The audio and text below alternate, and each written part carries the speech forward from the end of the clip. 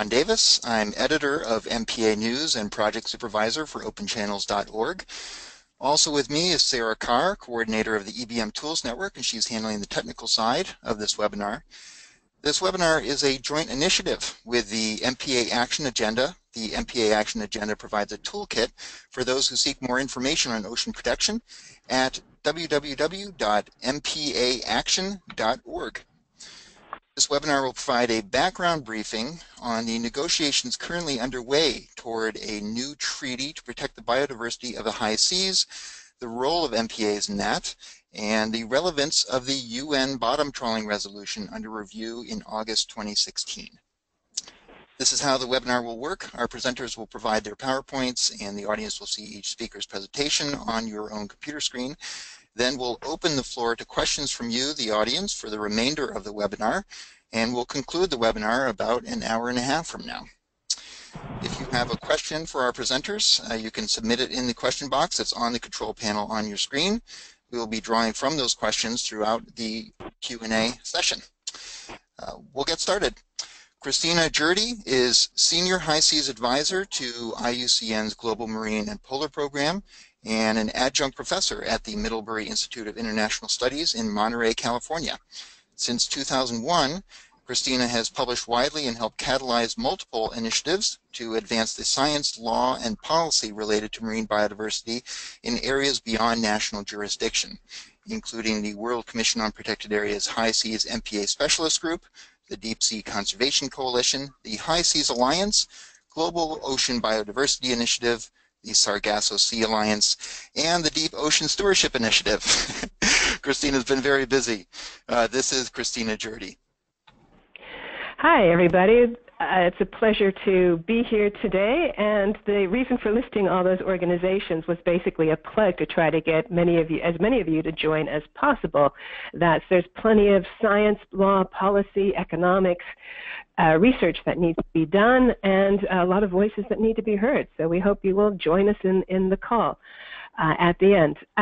My task today, or my good fortune, is to talk about why it's time for a high seas treaty, why it is high time for a high seas treaty.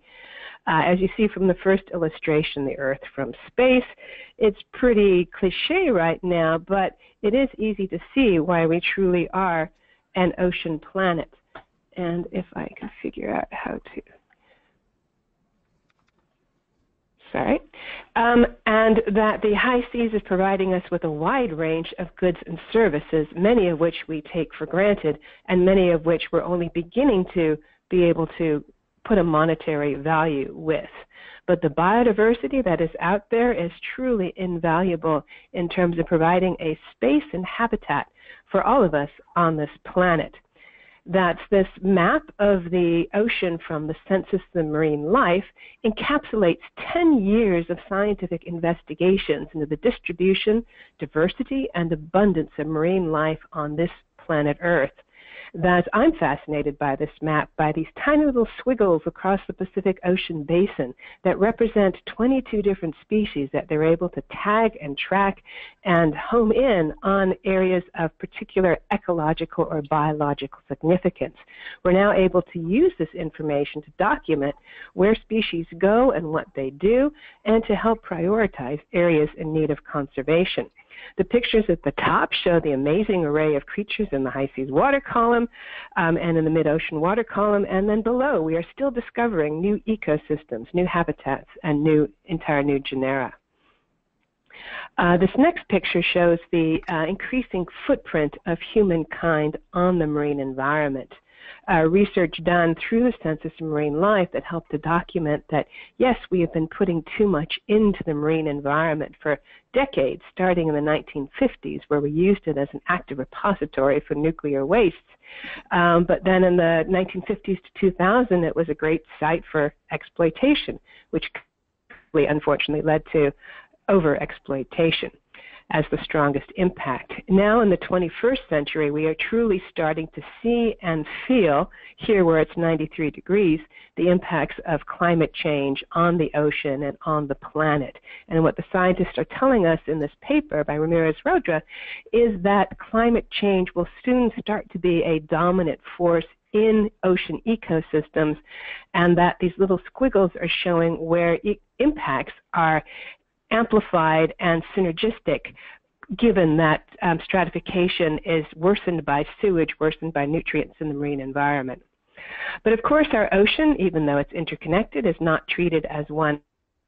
It is divided into legal zones. The blue and the red are areas, the exclusive economic zone within 200 nautical miles of states. The red is the seabed area of some coastal states who are fortunate to have jurisdiction over the seabed mineral resources and the sedentary resources. But everything that is beyond that is areas beyond national jurisdiction. ABNJ, our favorite buzzword, is international seabed area, and the high seas are the water column above. When many of us use the term high seas, we actually mean it to reference high seas and areas beyond national jurisdiction, international seabed area. That, of course, the overarching legal framework that is guiding states' behavior in the high seas is the UN Convention on the Law of the Sea. It's been supplemented twice through implementing agreements with respect to deep seabed mining, as well as fishing for highly migratory and straddling fish stocks. It was found that even though the Law of the Sea Convention provides this framework, the Constitution for the oceans, it's not a perfect instrument. It needed to evolve to reflect the needs and demands of the time. So what many of us are asking for is a third implementing agreement under the Law of the Sea to address the weaknesses and gaps in high seas governance, as well as trying to start creating a coherent whole out of this panoply of international organizations with a remit with respect to activities or conservation in areas beyond national jurisdiction. The areas on the right, the RFMOs, International Maritime Organization, International Seabed Authority, these are the organizations with responsibility for managing specific activities. They have regulatory power, but they often don't have high seas biodiversity conservation as a priority concern. Conservation is the remit of the bodies on the left, the Convention on Biological Diversity, Regional Seas Conventions, but they don't have the power to regulate specific activities.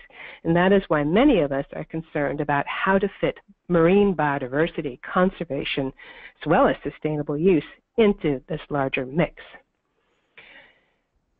Conservation organizations are not alone in calling for reforms in how we're managing the oceans. This picture shows the cover from the report, the first Global Integrated Marine Assessment, where the scientific experts involved are basically ringing the alarm bell saying we have all these new threats and existing threats and old threats to the ocean, but we really need to be able to deal with all of them and deal with them quickly if we're going to try to ensure long-term conservation and sustainable use. Which means, with respect to areas beyond national jurisdiction, that we really need to address the governance gaps that is hindering the ability of states to come together to integrate biodiversity considerations into how we manage the global ocean.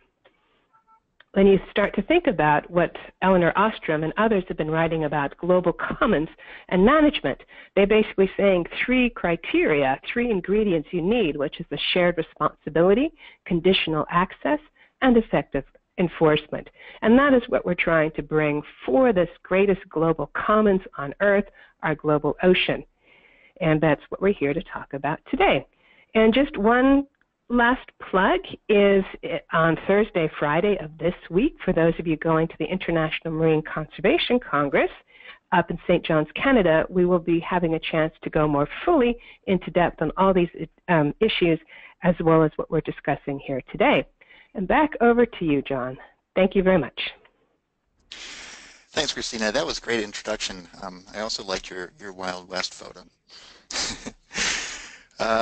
All right, Peggy Callis is our next speaker. She is the coordinator of the High Seas Alliance and has practiced international environmental law for 25 years with both private law firms and NGOs. New York-based for the last 15 years, she's worked and lobbied on behalf of environmental NGOs on ocean and global governance issues at the UN and other international fora.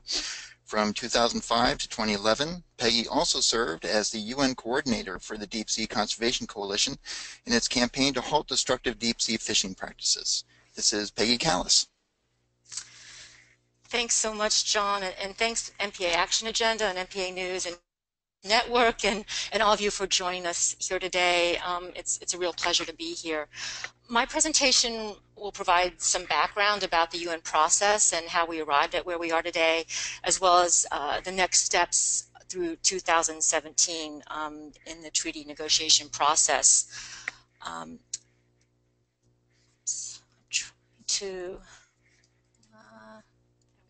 Whoops, just trying to get the right slide there. So first, I wanted to just briefly mention about who we are at the High Seas Alliance. We were established in 2011, and we're an international coalition with membership that includes 32 of the leading NGOs working on ocean issues, as well as IUCN, which is an intergovernmental organization. Our members are involved in a variety of ocean and broader environmental issues, with some focused on campaigning and advocacy, some are legal and policy oriented, and some of our member organizations are comprised of marine scientists. But we've all joined together because we recognize the critical need to protect and improve high seas ocean governance. And in particular, we are focused and calling for the establishment of this new marine biodiversity agreement, which is sometimes referred to as the implementing agreement or instrument or treaty. It's all synonymous, and under the UN, and it's all would be under the Convention on the Law of the Sea. So, a little bit difficulty changing the slides. They want to go too quickly.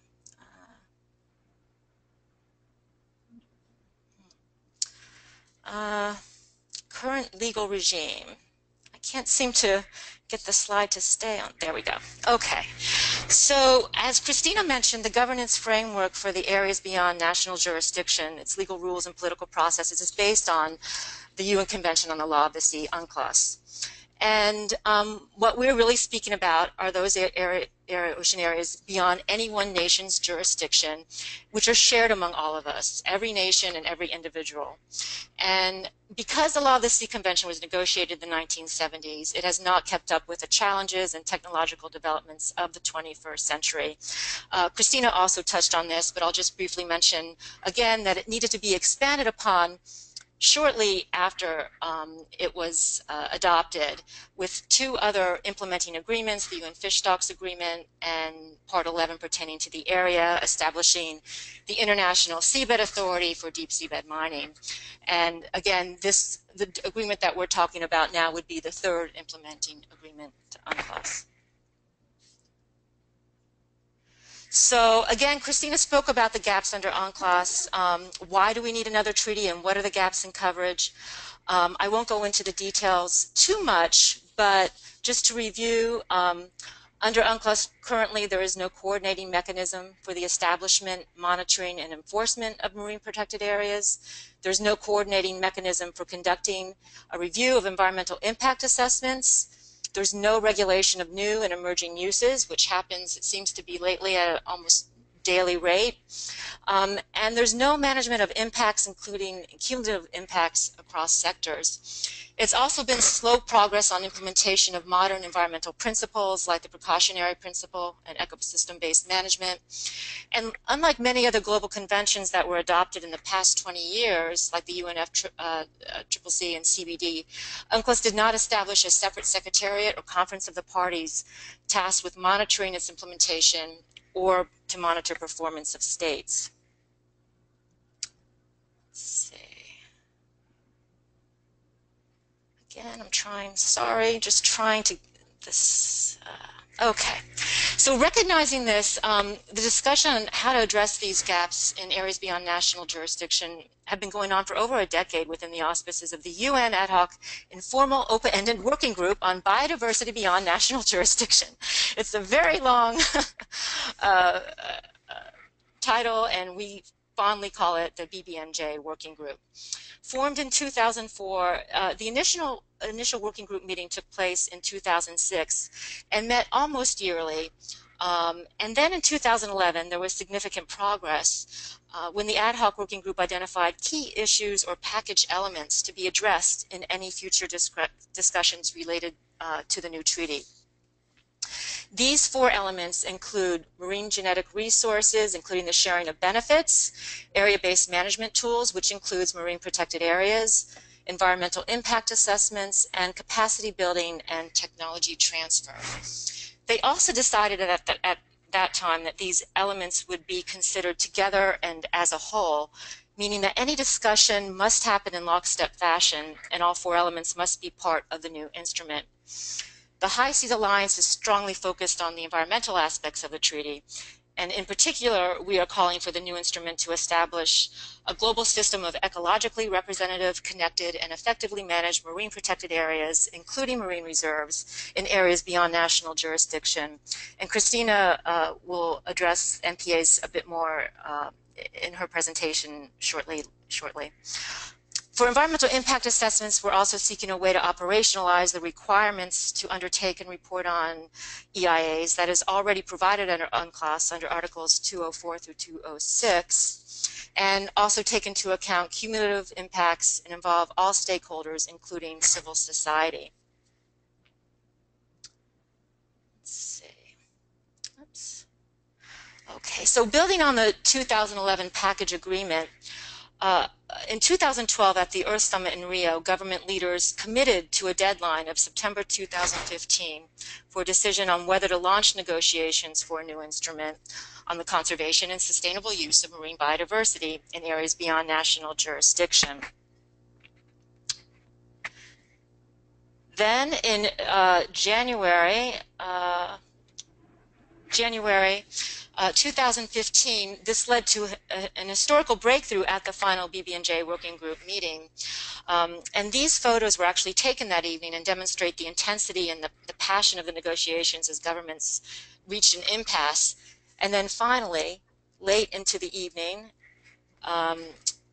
they led and championed by many governments who already recognized the need for this treaty, agreed by consensus to recommend that the UNGA launch negotiations for this legally binding international instrument. And you can see this was about 3 a.m. in the morning, and everyone was cheering when agreement finally was reached that night. Shortly after that, in June 2015, oops. My slides just do not want to stay, sorry. There we go. Oh. Okay. In June 2015, Resolution 69292 was formally adopted by the UN General Assembly, and the resolution sets forth a timeline and established a series of preparatory committee, or what we call PrepCom meetings, to take place in 2016 through 2017. And if you'd like to see an actual copy of this resolution, there's a link on the slide to view that. The preparatory committee is actually composed of all UN member states wanting to participate, and they will make recommendations on the elements of text of the agreement which are being negotiated through these series of PrepComs. We had our first PrepCom in late March through April 8th, and the next one is approaching very soon, taking place August 26th through September 9th. And for 2017, the dates have not yet been determined. Oops. I just want to show you the timeline.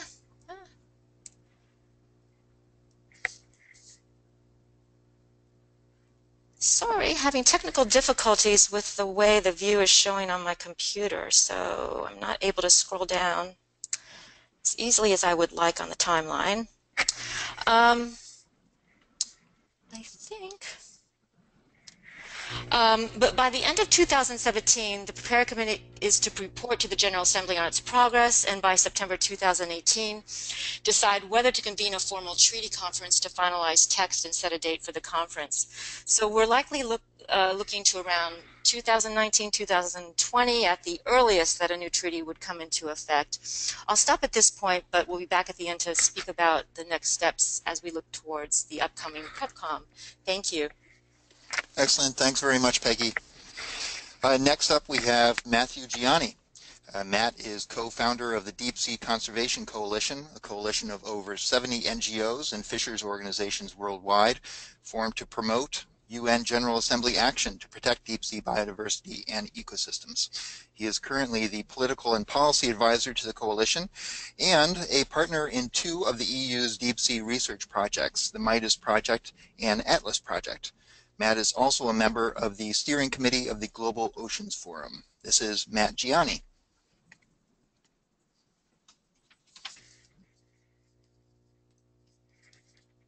Matt, are you there? Matt, you're muted. Yeah, Matt's muted. You're self-muted, so you need to unmute yourself.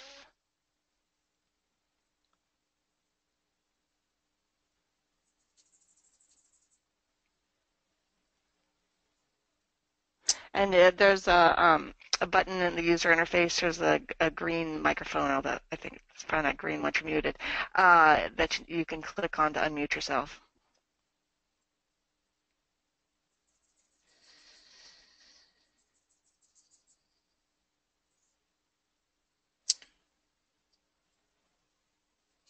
Should we skip forward to David?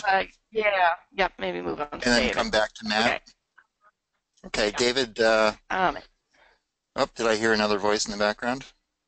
Okay, great. Thanks, no. Thanks for that, Sarah. All right, I'll introduce David. David Freestone is the Executive Secretary of the Sargasso Sea Commission, appointed by the Government of Bermuda, pursuant to the 2014 Hamilton Declaration on Collaboration for the Conservation of the Sargasso Sea, signed by the governments of the Azores, Bermuda, British Virgin Islands, Monaco, the UK, and the US. He is also founding editor of the International Journal of Marine and Coastal Law, now in its 31st year, an adjunct professor and visiting scholar at George Washington University Law School in Washington, D.C., and has published widely on the law of the sea and international environmental law. This is David Freestone. Yes, good morning. Thank you very much for the intro, John, and delighted to be here and to share some thoughts about the work which we've been doing for the last 6 years or so on seeking to conserve the Sargasso Sea. So what I'll do is say a little bit about where it is and why it's important. Then I'll explain the work of the Sargasso, I call it the Sargasso Sea Project, because we started off as an alliance and now have morphed into a commission, an international commission, and then a few findings which sort of, I think, highlight the need for us to have some fairly major changes in the current regime that we have for the high seas areas, which our previous speakers have talked about. So this is where it is. It's in the North Atlantic subtropical gyre around Bermuda. There's Bermuda's EZ in the middle there, and this is the area that we're interested in is the high seas area, so it excludes the EZs of the neighbouring countries. And as I say, it's gyre like the North Pacific gyre. So plastics are accumulated in the middle of the gyre, but also, more importantly, so is sargassum. This is a holopelagic seaweed that's one of the few that reproduces without contact with the ground. And so it provides like a coastal ecosystem, but more than 200 miles from the coast. So it's a unique system. Sargasso Sea Project was set up in 2010 with the leadership of the government of Bermuda, first of all to achieve international recognition of the importance of the Sargasso Sea, to put it back on the map. I mean, most people have heard of the Sargasso Sea, but the first question often is, where is it? Which is why I've addressed that as the first slide. And then to work with existing organizations, national organizations and sectoral organizations, to get protection of the Sargasso Sea in accordance with the Law of the Sea Convention. So on the premise that the Law of the Sea Convention might provide an adequate regime for protecting high seas areas, let's see if we can do it. We're the first to actually try that. And then, as the third bullet there, is to use this experience to reflect on whether the current regime is actually adequate to do this. So back to the Sargasso Sea itself. That's a picture taken by Sylvia Earle, actually a very large sargassum mat. It's, I say, unique open ocean ecosystem, important for the life of a large number of species. Some pictures of endemics that actually live within the sargassum, which are unique to the sargassum system itself. So they're adapted to live within it. A lot of species like billfishes, turtles, tunas, and whales actually live within that system, benefit from it in their migrations. And it provides, for the fisheries people, it's like a huge fishery aggregation device. If you float anything in the ocean, fish can sit underneath it. And here we have examples of large numbers of different fish, many of them quite commercially important, like dorado, the mahi-mahi, and wahoo, and tunas. And it's also a little ecosystem for the protection of young turtles in their lost years before they mature. So a unique system, and perhaps the most important, it's difficult to call eels iconic, but they are amazing. They live most of their life in brackish and fresh waters in Europe and North America, and then they migrate to this area south of Bermuda where they spawn and die. Never been witnessed. It's a real wonder of the high seas, I think, but the eels are in trouble. They're in 10% of historic catches. And there may be some connection with the Sargasso Sea conditions as a result of that. The sort of threats that it faces are the ones that most ocean areas face. So I'm just not going to go through all those, but you can see in climate change and ocean acidification, there are possible threats of mining as well as fishing and pollution. And so in 2014, after about 3 or 4 years' work, trying to put measures in place to protect the Sargasso Sea, we convened a meeting in Bermuda, the Hamilton meeting, primarily intergovernmental, but with a lot of support from observer organizations and from NGOs, 11 governments there, of whom 5, and now 6 governments actually signed the Hamilton Declaration on collaboration for the conservation of the Sargasso Sea. So the Azores, Bermuda, the British Virgin Islands, Monaco, the United Kingdom, the United States, and the other countries there, the other governments there are still fellow travelers and supporters. The Bahamas, which is likely to sign fairly soon, the Netherlands, Sweden, South Africa, and the Turks and Caicos, as well as Dominican Republic and Trinidad. There's a fairly light structure. We have a meeting of signatories. We've met twice. And then we've established a Sargasso Sea Commission. These are appointed on the recommendations of the signatory governments by the government of Bermuda. These are voluntary. They meet virtually. And their job is what we call basically stewardship. So their job is to keep the health of the ecosystem under review and to make proposals to the signatories for implementation. Then we have a fairly modest secretariat based here in Washington, D.C. at the IUCN office, together with financial mechanisms to support it. That's our current commission. We have representatives in their own capacity, but they're US, UK, Canada, Bermuda, and from the Azores. The work program of the Commission has been looking at, it's highlighted the 6 areas that it needs to work on: the importance of the Sargasso Sea, impacts of fisheries, and impacts on habitat, impacts from international shipping, and then to the seafloor, and conservation of migratory species, and then also to provide a data, like a clearinghouse data information management system. So that's what we've been trying to do. I can talk about specific activities, if you like, in question time. We started off with a summary science case in 2011, which sort of reviewed state of the art. In 2012, it was actually described as an EBSA, an ecologically, biologically significant area, the largest of its kind at this point, 2 million square miles.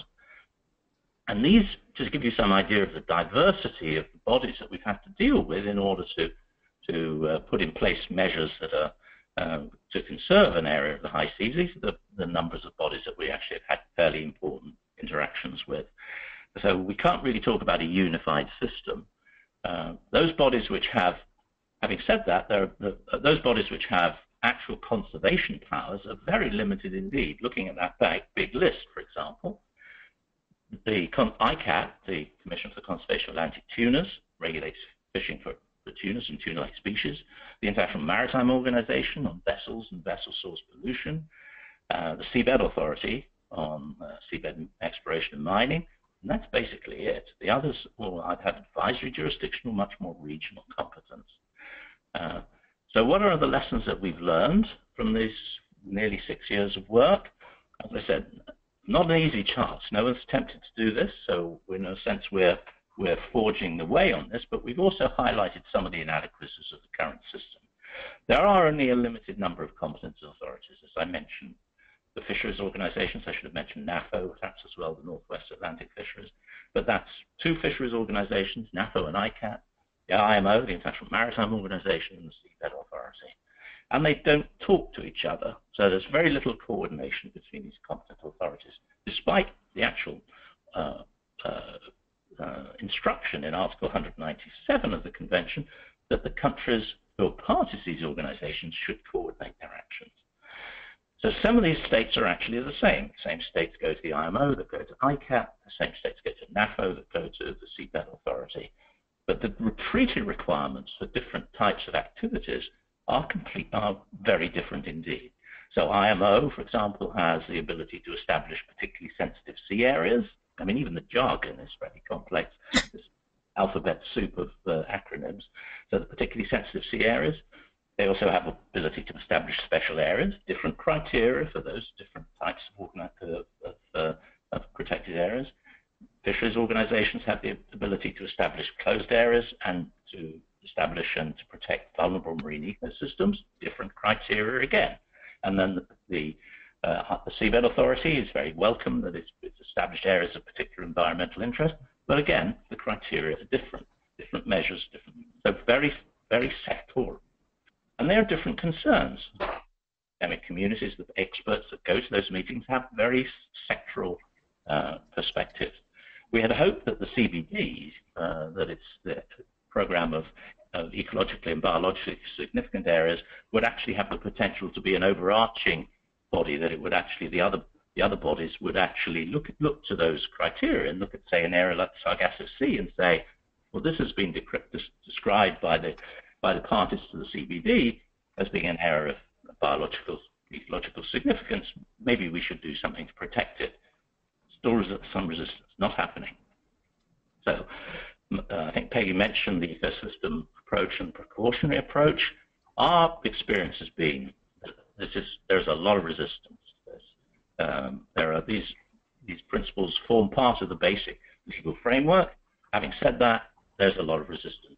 Within ICAT, for example, they're actually requiring us to show negative impacts of fishing on the ecosystem, which is not a precautionary approach. This is more preventive. If there are negative impacts, there's already a breach of the convention. And similarly, if you read the PSSA guidelines, they don't seem to, this is for the establishment of particularly sensitive sea areas, the IMO, these again do not seem to be embracing a precautionary approach, and actually the parties themselves are reluctant to take those steps. So these these basic ideas are not being implemented.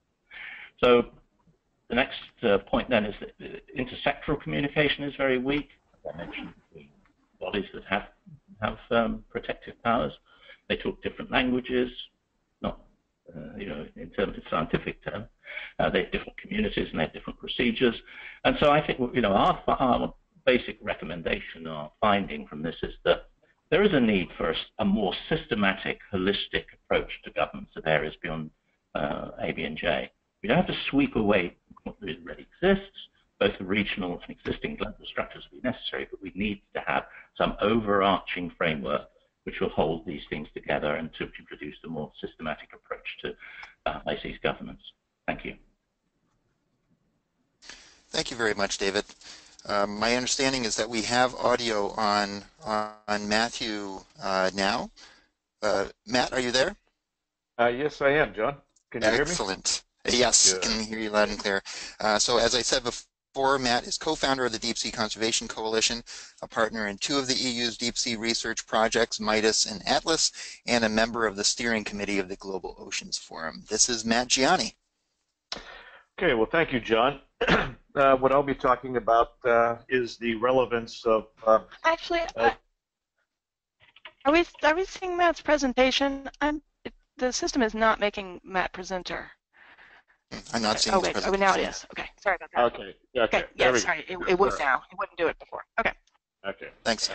Anyway, I'll be presenting here on a set of negotiations that's been underway for the last 10 to 15 years for protecting biodiversity in deep sea areas of the high seas from the harmful impacts of fishing.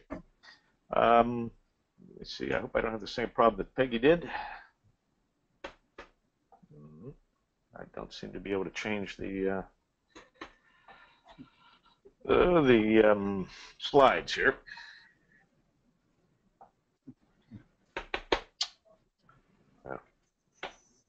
Well, you had the presentation up for a while. Sometimes it gets stuck. If you take it out of presentation mode and then put it back in, sometimes that retoggles it and it works.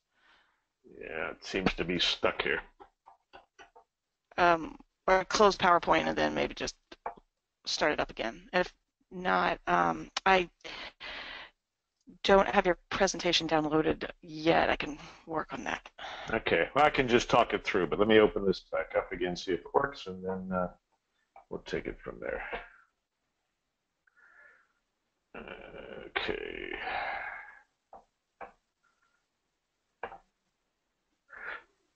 Okay, here we go. Good. So this is the membership of the Deep Sea Conservation Coalition. On this slide, we have over 70 members, many of whom, in fact, are also members of the High Seas Alliance that Peggy Callis and Christina Jurdy mentioned.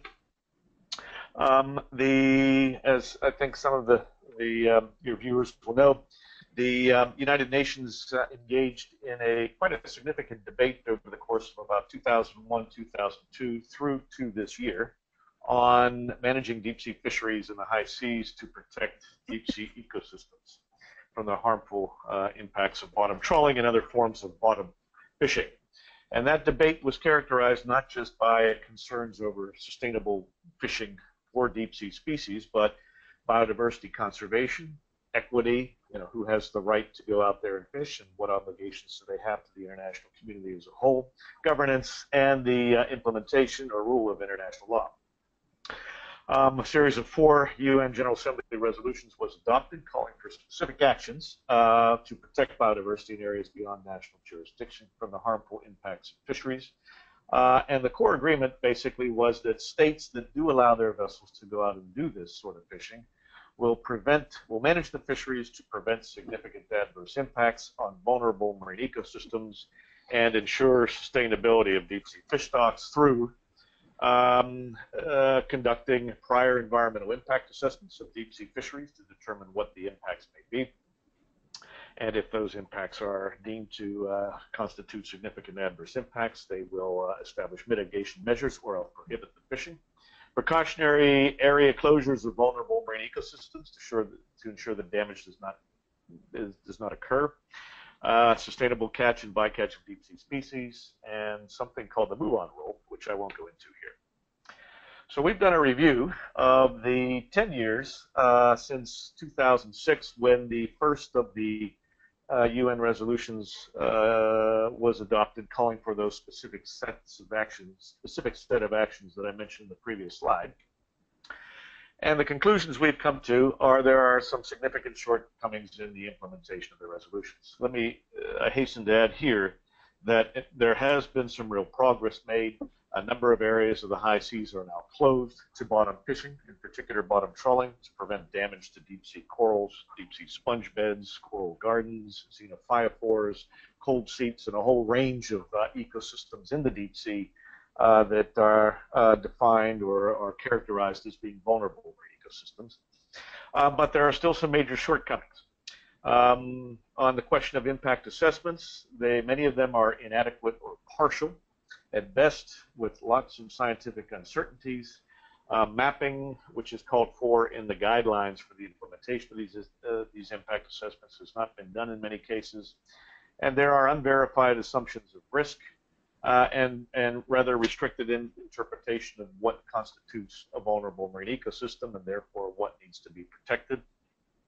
And of course, I think Christina mentioned it earlier, or Peggy did, the UN resolutions had called for cumulative impact assessments, and by and large, these have not yet been done. Some areas where vulnerable marine ecosystems are known to occur remain open to bottom fishing. Some areas, many areas have been closed, but some are still open, even though it's been demonstrated that there are ecosystems that are vulnerable to deep sea bottom fishing. And while in some cases representative areas of these vulnerable marine ecosystems have been closed to bottom fishing, and I'm thinking particularly in the Northeast Atlantic and in the southeast Atlantic by the regional fishery management organizations in those areas, there's been a general reluctance to apply the precautionary approach to closing areas where VMEs, or vulnerable marine ecosystems, are likely to occur. This is the language of the UNGA resolution. There tends to be, particularly where area closures impinge on existing fishing operations, a rather high bar of proof that there are VMEs down there before, in some cases, the regional fishery management organization will act. And in the end, there's widespread unsustainable exploitation of deep-sea fish stocks and species. Hundreds of species are taken in these deep-sea fisheries on the high seas worldwide, and very few of them are managed for sustainability. And in fact, we know very little about most of those species in terms of their life history characteristics and the impact of the exploitation or mortality on these species from fishing. These are just a couple examples of the maps produced by the Marine Conservation Institute that we have in our report that we'll be releasing next week, and then again at the BBNJ, or the PrepCom 2 meeting at the United Nations at the end of August and the beginning of September. This is the area of the Northwest Atlantic, which David Freestone mentioned, and you'll see the red areas are areas that have been closed to bottom fishing to protect deep sea ecosystems. The green areas are basically the areas at fishable depths, meaning below or shallower than 2,000 meters, which is the maximum depth that fishing takes place in these areas, where fishing is allowed to occur. So you see there has been some significant area closures, but still there are a lot of areas that remain open to the bottom fleets, and most of the fishing in this area is bottom trawling. Similarly, southeast Atlantic, you get a kind of a picture of areas that have been closed in red. Areas in green are those areas that are technically open to fishing, and the thatched or hatched areas are areas at fishable depths.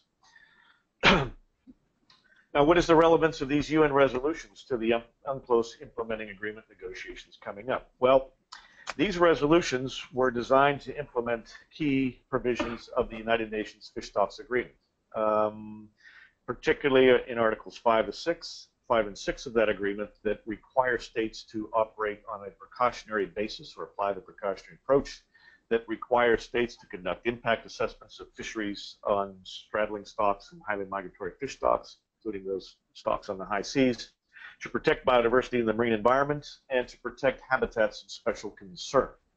The UN Fish Stocks Agreement is the second of the UNCLOS implementing agreements. And so it features with the current negotiations underway for a third implementing agreement. And a number of its provisions and the UNGA resolutions are directly relevant to the implementing agreement negotiations, in particular those components that would establish closed areas, a very strong parallel with marine protected areas, a major element of the negotiations underway for the third implementing agreement, and environmental impact assessments. And in terms of the complementarity or the synergy or the relationship, the new implementing agreement could complement, build on, and enhance effective implementation or compliance with the United Nations Fish Stocks Agreement, and again, in particular, its elements or obligations related to protecting habitats of special concern and biodiversity in the marine environment, and to conducting impact assessments of fisheries, in this case, bottom fisheries. And very similarly, we also, in the Deep Sea Conservation Coalition, work on deep sea bed mining. This is a picture of the Clarion-Clipperton Zone. There are major questions, and I'll go through this quickly, just a couple slides, about whether in mining this area it's possible to restore or remediate damage that would be caused to deep sea environments in that area and elsewhere. And the regulatory regime for the commercial exploitation of minerals in the Clarion-Clipperton Zone and elsewhere in areas beyond national jurisdiction is now currently under development by the International Seabed Authority. And again, major elements of that regulatory regime will be relevant to the implementing agreement negotiations, particularly the closed areas or areas of particular environmental interest, as they're called, in relation to the mining regulations, strategic environment management plans, environment management assessments or impact assessments and management plans, etc. And of course, because of the potential for irreversible harm, we're calling for clear conservation objectives to be established in this regulatory regime and precautionary management given the potential damage that could occur. So I'll leave it with that. Just a set of publications on the Deep Sea Conservation Coalition, and you can go to our website. And thanks to all those, including many of you on the call, and I presume and hope many of you that are listening, for your help and support for the work we've been doing over the last 10 to 15 years. Thank you very much, Matt. Again, a quick note for our audience: if you have any questions for any of our speakers, you can type your questions in the question box in the webinar control panel on your screen, and we'll get to questions in the Q&A portion of the webinar in a few minutes. Next up is Duncan Curry. Duncan is political and legal advisor to the High Seas Alliance and Deep Sea Conservation Coalition. He has practiced international environmental law for over 30 years and lately has focused on the oceans. He attends BBNJ meetings and gives workshops to BBNJ participants, and also attends the International Seabed Authority and regional fisheries management organizations in the South Pacific and South Indian Ocean. This is Duncan Curry. Yeah, thank you, and hello everyone. Good morning, good evening, good afternoon, wherever you are. I'm going to be talking about the principles and guiding approaches with a view to having a look at what kind of principles and approaches can be included in the implementing agreement or the instrument when it's developed. Firstly, why do we need principles? Well, they systematize regular rules within the legal system. They elaborate the principles and set out measures concerning the rights and obligations of states. They set out the normative frameworks for operations, and they provide guidance for the interpretation and application of the rules within the conventions, as well as set out the ways that the objective of the agreement will be achieved and the context for the rules. So they are important, and you do see them in many, many international agreements. That's why. I've referred to the chair's overview. The chair is Eden Charles, you see in the top right-hand corner of the slide there, from Trinidad and Tobago. And he issued, I think in May, an overview of the first session of the PrepCom, and if you click on the link, you'll get to that. And there he outlined some guiding approaches and principles.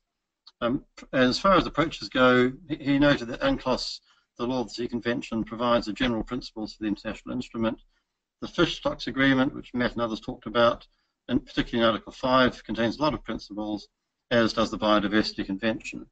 And other guiding principles as well as guiding approaches include, and he listed quite a number. And I've collated some of the guiding approaches into a table here, and here I've actually taken Ambassador Charles's summary and just tried to allocate them into different columns, and I won't go through them because of time, but you'll see that there are some correlated approaches, balances between rights and obligations, balances between conservation and sustainable use, and balances between the rights and interests of coastal states and others. The concepts of due regard for the rights, duties, and interests of states under UNCLOS, as well as for the coastal states and states near the high seas areas. The rule of law, cooperation and coordination, and fairness underpin it, as well as the concepts of equity, and there they've mentioned equity, equitable utilization, and intergenerational equity, as well as the idea of no domination by corporate interest. And finally, talking about common but differentiated responsibilities, which has been brought up, but also, probably more appropriately, the idea of no disproportionate burden of conservation and the management of ocean resources, and attention to the needs of developing states, particularly LDCs, landlocked countries, and SIDS. The reason I say that is because the concept of common but differentiated responsibility doesn't easily sit with UNCLOS. It was distinguished by the Law of the Sea Tribunal in the Seabed Mining Advisory Opinion, which really said it had no role. And I think most states do tend to accept that it's better placed in the way that they've been described in the two right-hand columns. Also very important is capacity building, technology transfer, good ocean governance, and the idea of cooperation and coordination with bodies and organizations. Turning to principles, I won't list all of these because I'm going to talk about them pretty soon, but just by way of background, you'll see in the papers published for the first PrepCom, there's a paper I wrote together with my assistant, and what we did there was we actually went through the multinational environmental agreements as well as the fisheries agreements, the RFMOs and so on, and tried to extract on a really sort of an abstract basis what principles can be used to underpin the implementing agreement. And so some of these are listed here, and it was quite, I think, gratifying that many of them were either picked up or reflected by a lot of states parties. So taking to the first one, the protection and preservation of the marine environment, and you'll see, I won't go through these because of time, but we formulated that in protection and restoration of the health, productivity and resilience of oceans and marine ecosystems, and maintenance and restoration of their biodiversity in areas beyond national jurisdiction. And to highlight here that it is important to add a specific layer about the protection and preservation and restoration of biodiversity, as well as a layer about the marine environment. So therefore, we're not just parroting what's been used in the past by states, but we're saying this is particularly important to talk about biodiversity and also to talk about restoration of biodiversity, as well as obligations to maintain and restore ecosystem integrity. So trying to reflect what the scientists have been telling us over the last decade or so. Cooperation, we formulated that as ongoing cooperation between and among states to achieve the purposes of the agreement, and there I've listed various places that the cooperation has been used, in the Law of the Sea Convention, the Rio Principle 7, and in what's called the MOX case, a case for the International Tribunal for the Law of the Sea, which has been reflected since then in the Malaysia versus Singapore case. And simply there to observe that cooperation is the heart of this international instrument, or it will be, and that cooperation, transparency, accountability all go hand in hand, and to highlight the concept of enhanced cooperation. And that's how can this international instrument bring about really enhanced cooperation between states and regional fisheries management organizations, regional seas organizations, and so on, and the respective sectoral organizations such as the IMO and so on. Science, use of the best available scientific information, probably no surprises there, drawing on the Fish Stocks Agreement and the Law of the Sea Convention. And particularly for this agreement, what is important is the conservation and sustainable use of marine genetic resources, as well as the technology transfer and capacity building. So science underpins all of those, and these really are at the heart of the agreement.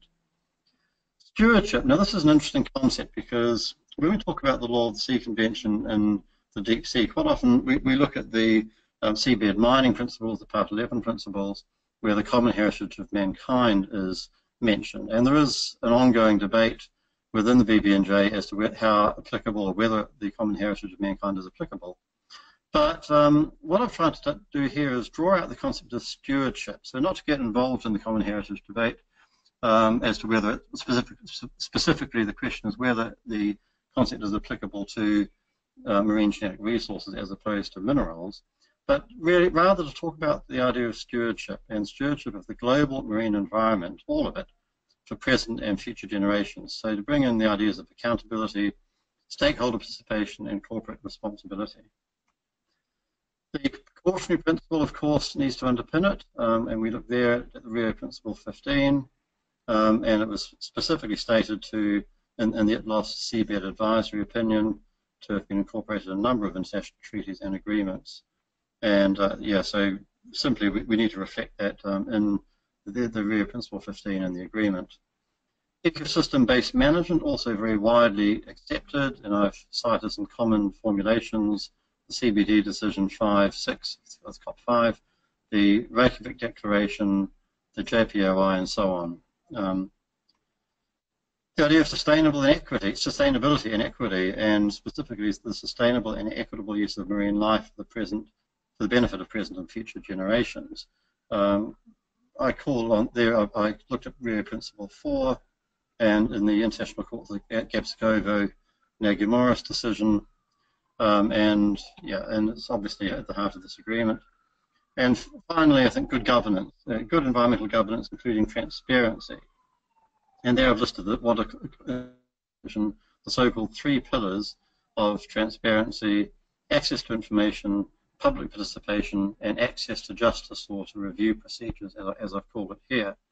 And drawing on here the Universal Declaration of Human Rights, the Stockholm Declaration, and of course Rio Declaration Principles 10, and the Aarhus Convention on public participation, which really sets out the best international best practice. And the polluter pays principle, the OECD formulation is probably the most widely used, and this, I think, quite pleasingly enjoyed quite a lot of support, at least in the first PrepCon. And respect for the law of the sea, David Freestone's written about this and called it the conditional freedom for the seas, which is really the other side of the same coin. And so that it gives equal right to the rights and responsibilities of states undertaking activities in the high seas. So thank you very much. Thank you very much, Duncan. All right, now we're going to jump back to Christina Jurdy to talk about the potential role of MPAs within the UN Treaty. And again, audience members, if you have any questions for our speakers, you can pop them into the question box. We already have a number of them coming in, and we'll get to them during the Q&A portion of the webinar. This is Christina. Hi, it's a pleasure to be back with you all. Thank you all for hanging in there, and to our sponsors for organizing this. This is indeed a true download of information. I thought it might be helpful to sort of launch in with this flying fish into what marine protected areas could actually look like within the new international instrument, or the treaty. As you may recall, we talked about sort of the need for the wider framework that our colleagues have been talking about in terms of really shared responsibility, the governance principles that Duncan Curry was talking about, the biodiversity integrated into decision making, that Matt and David Freestone were talking about. How do you get some of these sectoral organizations to provide an equal priority, equal basis for ensuring the conservation and sustainable use of biodiversity? But here we're going to skip down and start talking about, if you could design a framework for marine protected areas, what might it look like? Well, the good news is that we don't have to start from scratch. We even have one of the key elements is, what are your priority places to protect? The conventional and biological diversity has been, since basically 2008, 2010, spearheading a series of regional workshops to try to identify areas that meet these so-called criteria for ecological or biologically significant areas. And this is a map of what many of these places are. I mean, yes, they are indeed very large scale, taking up the entire North Pacific Transition Zone. These are not meant to be marine protected areas, and they're not sold as such, but they do at least provide a first glimpse of areas that are in need, or may be in need, of further protection, and to start targeting our efforts here. And of course, you can see the Sargasso Sea is included in the mix, but there are also many others lesser known. That's so in terms of building a framework for marine protected areas under a new international legally binding instrument, some of the key components would of course be an agreed definition, trying to create the objectives, criteria, and so on. And that's what I'm going to be spending the rest of my few minutes to talk about today. With respect to the definition of marine protected areas, again, I'm plugging the Census and Marine Life map. Many of these images are indeed still available on the Census and Marine Life website. But what we have is a definition that's been used for decades, that was originally put out by IUCN, and is really meant to be focusing in on those specific areas that are dedicated and managed to achieve the long-term conservation of nature. They stand apart from other sectoral measures because they are actually aimed to protect all the features of conservation importance within their boundaries. As John Day and others have noted in guidelines for applying the IUCN protected area management categories, this also means including the overall health and diversity of the ecosystem, and most importantly, to have a stated primary aim to this effect. So it's just not a casual fisheries closed area, none of this is casual, but a fisheries closed area that may be established to cover 2 years or 5 years, or may need to be approved by consensus at every meeting. That's in terms of objectives. We do have globally agreed objectives already through the Convention on Biological Diversity established in 2010 at the so-called Aichi objectives for Nagoya, Japan. Target 11 talked about by 2020 conserving at least 10% of coastal and marine areas, but importantly, not just individual marine protected areas, but looking at ecologically representative and well-connected systems of marine protected areas. Each individual marine protected area may have its own objective. That was, and again, if you look at what IUCN has done in terms of its protected area categories, at least it sort of tries to divide between sort of strictly protected areas in terms of the nature reserves and wilderness areas that are truly set aside as long-term monitoring, reference, and ecosystem preservation zones that are in fact in many ways the most secure and the most sure of gaining the benefits that you're targeting, but also areas that start to integrate various levels of human use, all the way down to Category 6, which does indeed envisage some level of sustainable use, but as originally elaborated, meant small-scale artisanal use. That's in terms of criteria. We've already discussed the concept of the ecological and biologically significant areas. So one option is simply to use these EBSA criteria, which were in fact elaborated in 2008 on the basis of a pre-existing survey of all the sets of criteria that were out there from national governments, regional seas organizations, as well as the sectoral organizations such as the International Maritime Organizations, particularly sensitive sea area, as well as comparing it with the vulnerable marine ecosystem criteria. In terms of representative networks, well, again, we do have a useful template for what networks might actually contain. And this, of course, was adopted along with the EBSA criteria to include, of course, EBSAs. You want to make sure you're including your significant areas, but you also need to be including sites that are just simply representative of variety of habitat types. This is what has been done in Australia, New Zealand, and other places to ensure that you are actually managing to maintain ecosystem processes, functions, and structures of which we may know and understand less about. The connectivity criteria is very important in terms of trying to capture these migratory corridors. There's also larva flows. Replication, you don't want to put all your eggs in one basket. Adequacy, you want to make sure that they're sufficient size in order to stand alone, but recognizing that they're also connected to the wider world. So you have both criteria for MPAs per se, but also the need for focusing on the larger realm. In terms of who is actually making the decision and what kind of management measures are being adopted, a fairly straightforward way to be doing it is to have a conference of parties that would be responsible for adopting particular MPA proposals, supplemented, of course, by a scientific commission and proposals submitted by various governments on these areas that need consideration. The management measures can be a mix. The conference of parties, the states parties to the agreement, have the powers inter se to adopt measures specific to a marine protected areas that may indeed address various sectoral activities. But at the same time, through consultation processes during the review of the proposal, consideration of the proposal, and even afterwards, you would want to be encouraging and indeed urging the CIOs as the competent international organizations to adopt measures as well, so that these measures could be binding on non-parties to the implementing agreement. And so you would have a coordinated effort to ensure that states parties to the agreement are adopting and implementing these measures amongst themselves, and that non-parties also feel very much engaged and involved in the process of doing it. In terms of levels of protection for marine protected areas, again, many would prefer that they all be no-take. Others would prefer that they all be open to fishing and shipping activities. what you're trying to get are to activities that may undermine the objectives of your specific marine protected area. And of course, if your objective is long-term conservation and preservation of these ecosystem structures, you may want the area to be more strictly protected than not.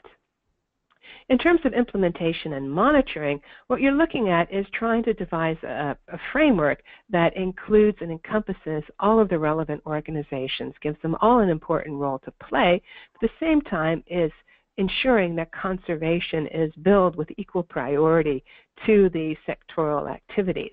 Otherwise, you will continue to have the process where it's the left-hand side that's saying, please protect, and the right-hand side that can choose to protect or not. There's no leverage, there's no real incentive to cooperation. Again, that needs to be done through the states parties to the agreement. And then in terms of bringing it all together, where exactly can we start to go? Just the elements that I would recommend is, of course, you need a global framework. Approaching it on a regional basis or a case-by-case basis for marine protected areas is not going to be achieving the purposes that we really would like this agreement to strive for.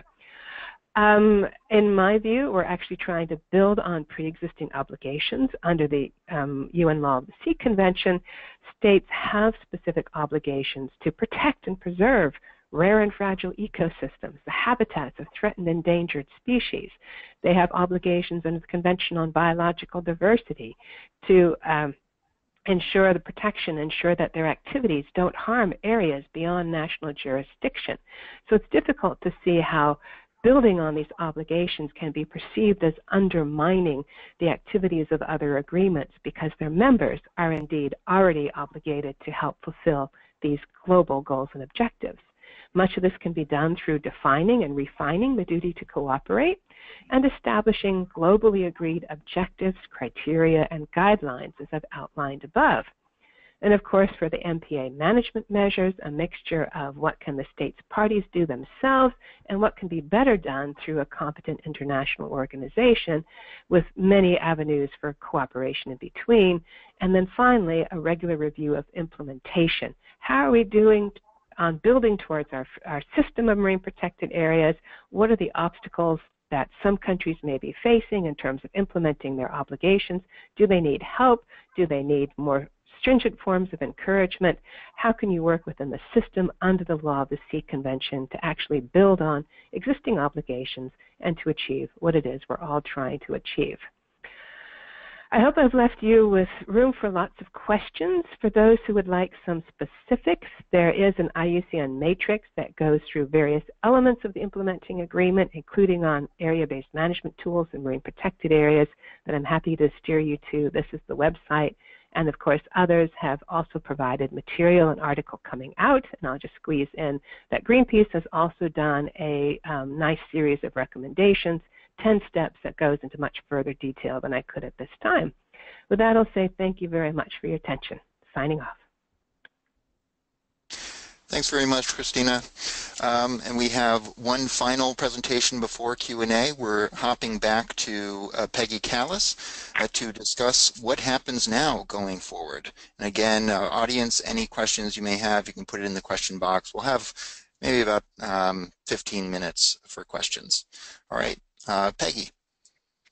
Thanks again, John, and yes, thanks everyone for sticking here with us. And I won't be long. I just want to touch on the next PrepCom and what we expect to be discussed in that, and so that we'll have time to address questions that I'm sure many have after all these great presentations by my colleagues.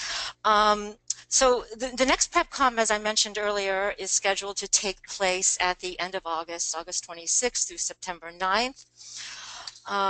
And as Duncan mentioned, again, I'm sorry, I'm having just terrible trouble scrolling through my my PowerPoints. So just if you can bear with me to get to the right one. I thought I had fixed it, but it's not. Okay, so thanks again. And so Duncan also mentioned this, but Following the first PrepCom in April, the chair of the preparatory committee, Ambassador Eden Charles from Trinidad and Tobago, provided an overview of the first session, which identifies a non-exhaustive list of issues raised during the first session. And he also provided a roadmap, which sets forth the plan for the next PrepCom. And in that, he provides that where there's a general convergence of views on different issues, these issues will be set aside or parked for the time being to allow time for other topics that may require further discussion. And in the overview, the chair also provided Annex 2, where he identified areas that he felt had reached possible convergence, as well as those areas where more discussion and clarification are needed. And if you'd like to see this full overview, it's provided on the Division of Ocean and Law of the Sea website. The link is there on the screen. There isn't enough time to go into all those issues, but I will just touch on MPAs. While there seems to be convergence on the importance of area-based management tools and MPAs, the chair noted that there is a difference of views on the level of protection to be accorded MPAs. For instance, whether they might be multi-use or fully protected areas, and what would the mechanism look like to establish MPAs, and whether that would be a global or regional approach or a combination of both. Other issues that will need to be addressed include those related to monitoring, control, surveillance, and the enforcement of marine protected areas. And in addition to the 4 working groups that he established, that are already established under the PrepCom, the chair will also establish a new working group that he will chair on cross-cutting issues. These might include guiding approaches and principles, scope, definitions, governance structure, liability and dispute settlement, and final clauses such as entry into force and whether reservations will be allowed. And I just wanted to touch on upcoming meetings where here. Oh, I'm sorry, I'm just this is not cooperating with me. Upcoming meetings, all right. So apart from the PrepCom meeting, High Seas Alliance members are working on a number of policy briefs for the next PrepCom, and you can check our High Seas Alliance website where those will be posted as we get closer to the next PrepCom.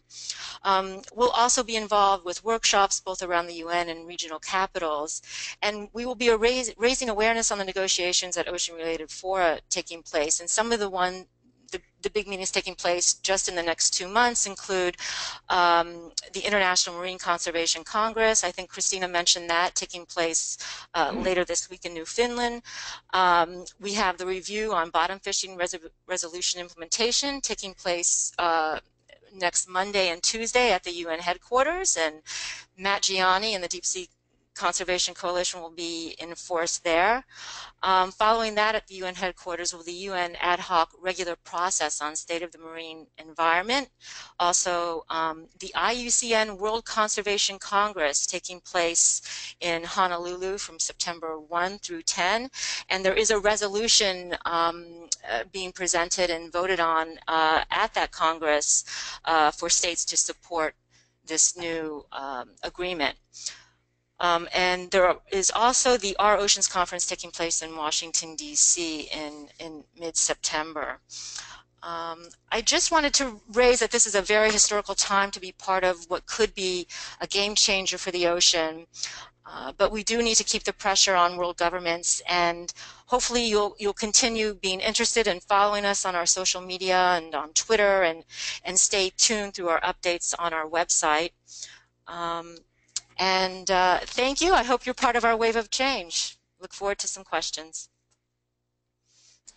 Excellent. Thanks, Peggy, and thank you to all our presenters. That was a whirlwind of invaluable information, and I agree it's a very exciting time in this field with a lot going on and a lot of promise.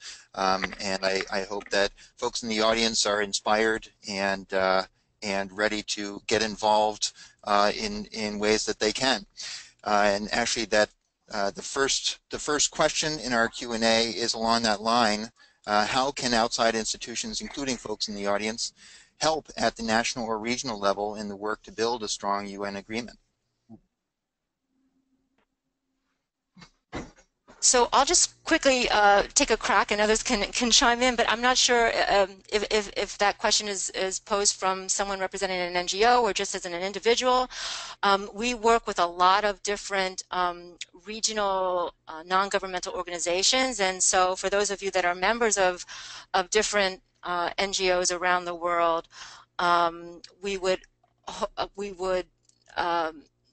love your support in getting involved and reaching out to your community leaders and to raising awareness just within your own networks. I think this issue is one that often it doesn't really resonate with the broader public because it's really difficult treaty issues, but yet it's so important for other voices to be heard. Can people hear us? Yes. Yes. Oh, good. Okay. Thank you. This is Duncan. Yeah, just to add that many countries will have consultations with their governments, and many governments send primarily their Environment Division or the Foreign Affairs Division. And yeah, I think it's really important that these governments feel the support from their own countries, and just not just a New York-based process, but it's a process which is strongly supported from capitals, and also things like writing blogs. I think are really helpful. Support on social media, retweeting. The High Seas Alliance has an account and so on, and we try to tweet out events during the course of the meeting in particular, and yeah, retweeting those is always a good, I think, idea or a good way of getting information, getting the word out. Thank you. And I'll just chime in, if you're interested in providing any scientific, legal, or management expertise, of course you're welcomed in many of the different organizations. Excellent, thanks. Just a quick note for the audience.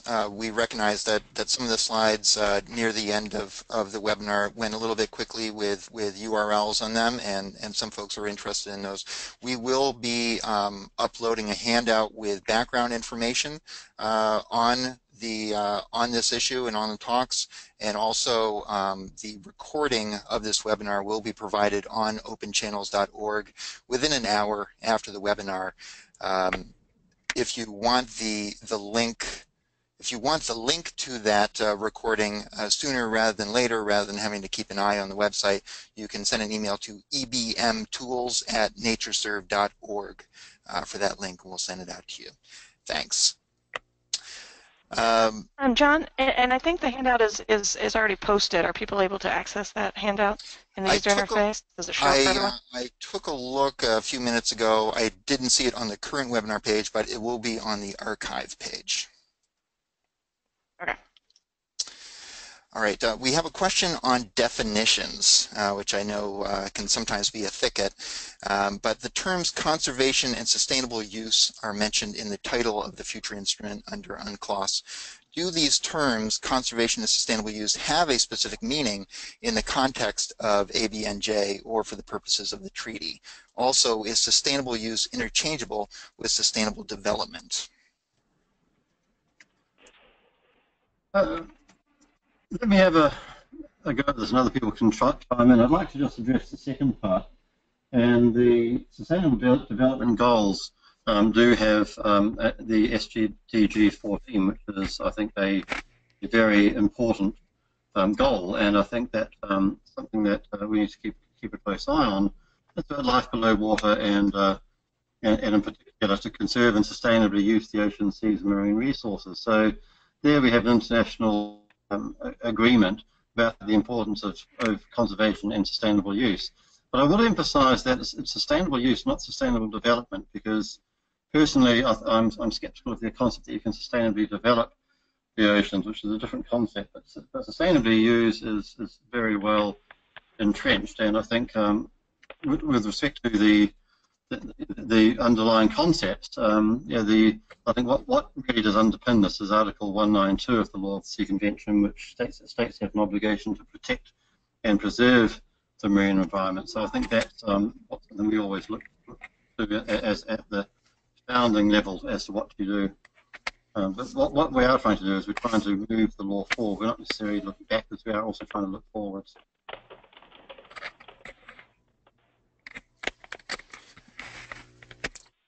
Any other comments on definitions?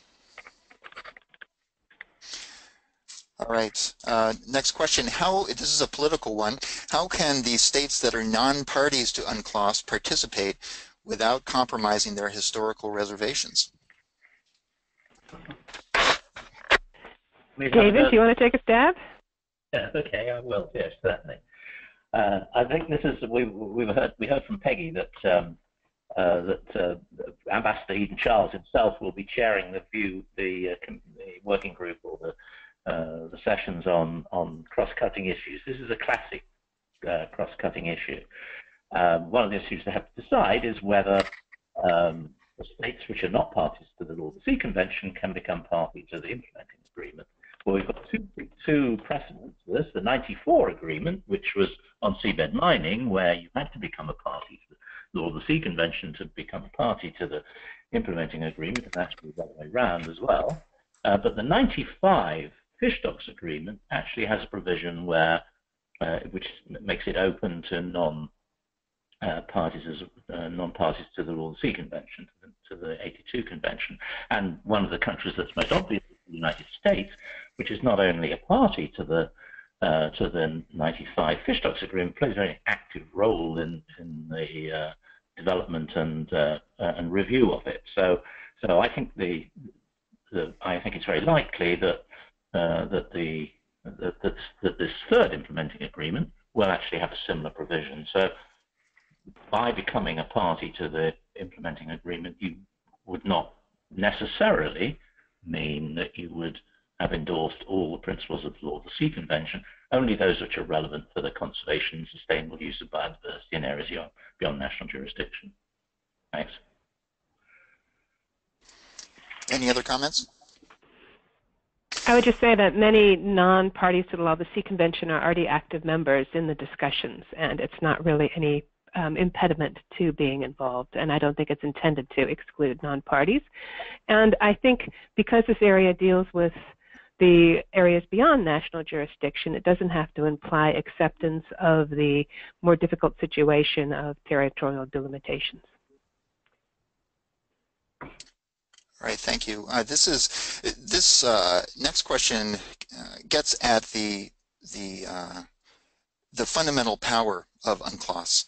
Assuming that a new biodiversity treaty would be established directly under or alongside the Law of the Sea Convention, and noting that despite the recent tribunal's finding that China is in violation of UNCLOS, and China nevertheless says it will not recognize that finding, how realistic will it now be to implement or enforce such a treaty when one country, which has already ratified the Law of the Sea Convention, can violate such a treaty with seeming impunity? I have a shot at that as well, if you like, David Freestone. I'm sure that others will have comments as well. But first of all, let's make the point that the Law of the Sea Convention is really unusual in that it has compulsory dispute settlement.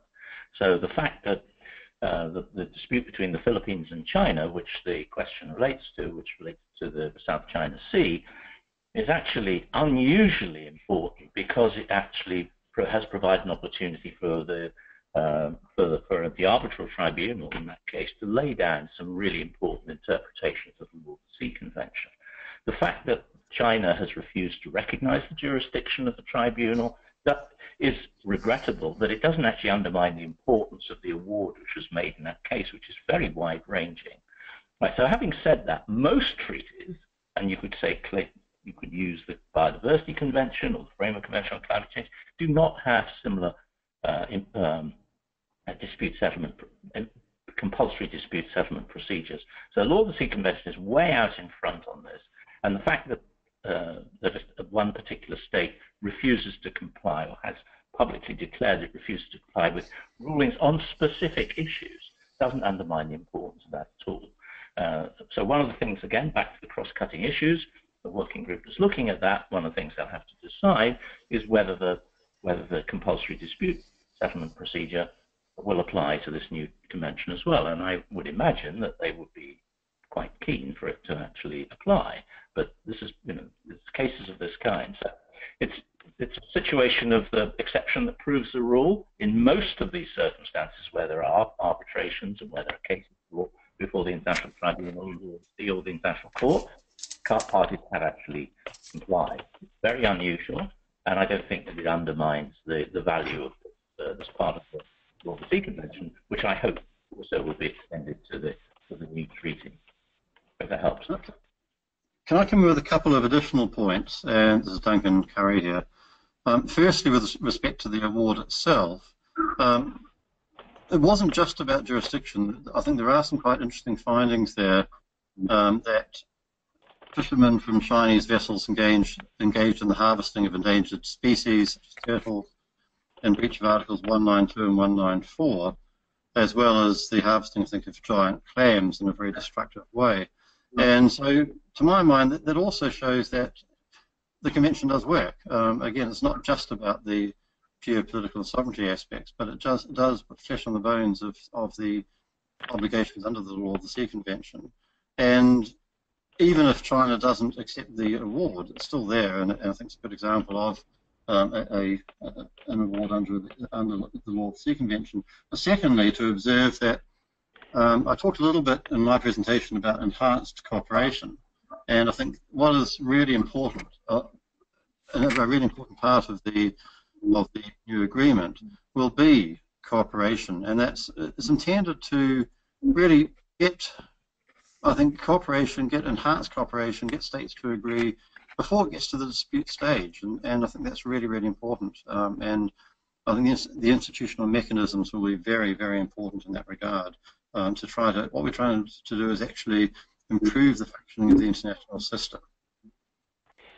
And I would just pipe in, indeed, one reason for having a regular meeting of the Conference of Parties is to be able to address issues before they arise.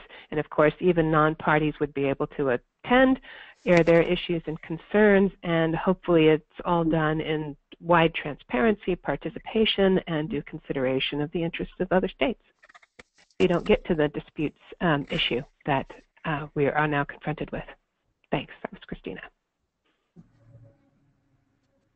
Thank you. I'm combining a couple questions here on governance and financing. How would the governance of BBNJ work? Do you envision it as a standalone institution, or would you deputize the International Seabed Authority? Also, how will this governance and presumably surveillance of high seas be paid for, including presumably new technologies to keep an eye on what's going on out there? So I have a go. This is one to start with. I'm sure Christina has some comments. I mean, this is one of the key issues which the parties are going to have to decide. There is a strong lobby led by the Africa Group that the Seabed Authority, which is already an established record on regulation of exploration and exploitation, now coming into exploitation of seabed resources, is ideally placed to actually take on extra roles. Those extra roles would be in addition. It would be like a parallel organization that the Seabed Authority would have to absorb. So it would require quite a lot of changes to the Seabed Authority setup.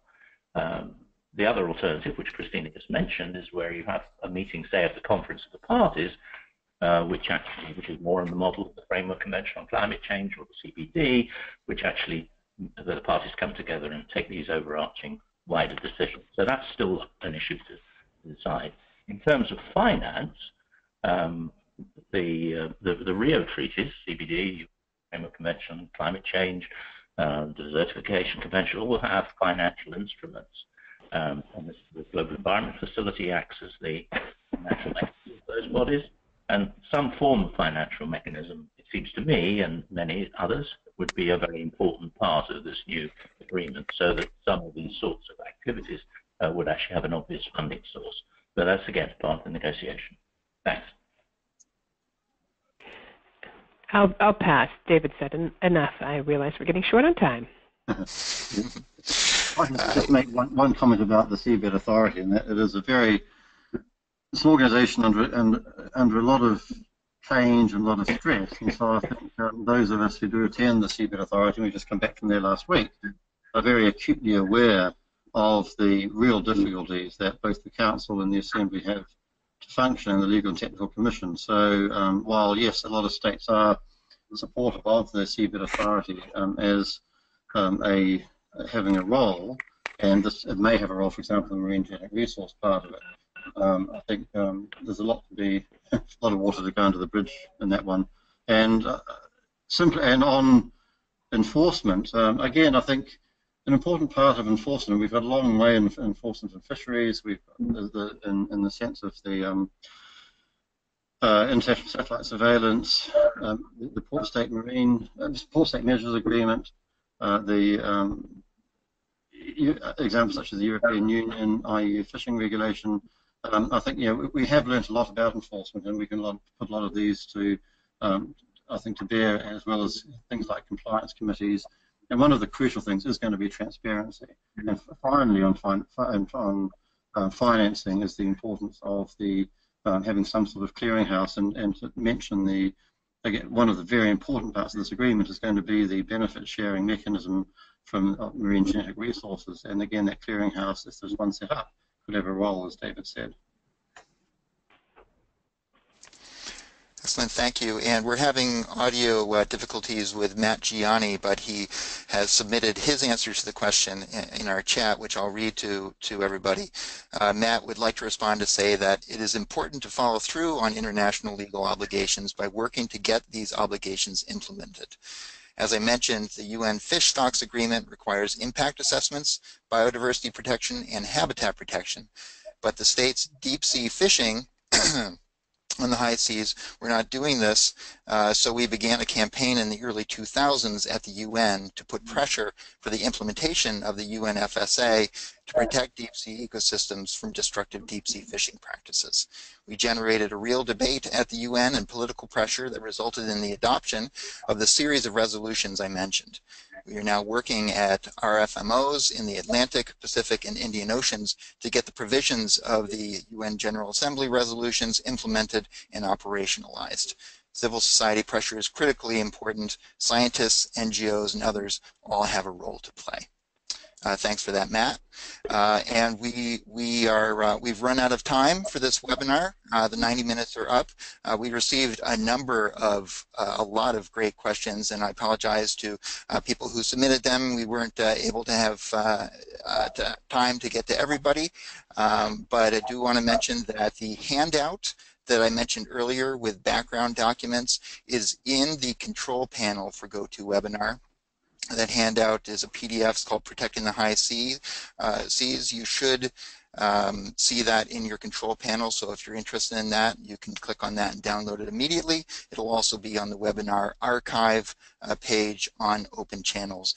And as I mentioned before, if you would like the link as soon as possible to the webinar archive page, you can email Sarah Carr at ebmtools@natureserve, that's natureserve.org, and she'll send you the link. Otherwise, the archived video of this webinar will be up on the Open Channels website within the hour. And John, may I just add that some of us have bravely put our email addresses out there, and if you do have some serious questions or would like to engage in discussion, happy to be contacted within reason. Of course, but thank you so much. That's great. Thanks, Christina.